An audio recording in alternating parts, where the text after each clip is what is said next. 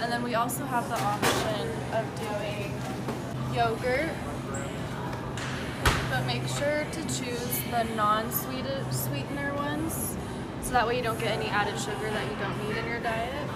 And then we also have the option of cheese, and the blocks of cheese are usually cheaper, so make sure you do those, and you can shred it yourself, and that is much cheaper for your budget. For our milk options, we have just regular milk, and then we also have non-dairy options for those of you who are lactose intolerant.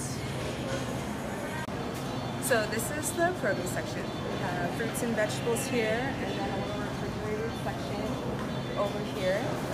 You can always pick something from this section. The one thing about fresh produce is that it's going to go bad a lot sooner than frozen or canned. Another option to get more fresh fruits and veggies into your diet is to go for frozen.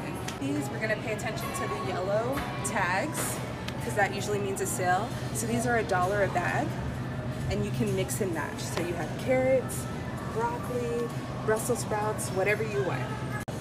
Another option if you don't want to do fresh or frozen is canned. These ones, as you see, they go low as 85 cents. Again, the yellow tags for the price. These ones store for a lot longer, but most importantly, just pay attention to what's on sale and make sure you incorporate different types of veggies into your diet. So when choosing protein, we also want to try to focus on choosing leaner cuts, but also like with the produce, look for the yellow tags for sales. And a lot of stores also have special deals on meat that are going to expire a little bit earlier, such as the manager specials here. So you're probably going to get a good deal on these, but you got to make sure to either freeze or cook these right away.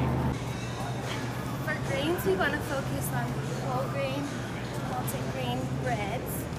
We want to stay away from the white breads. And again, we want to focus on the ones that are on sale. Just a little cheaper for you.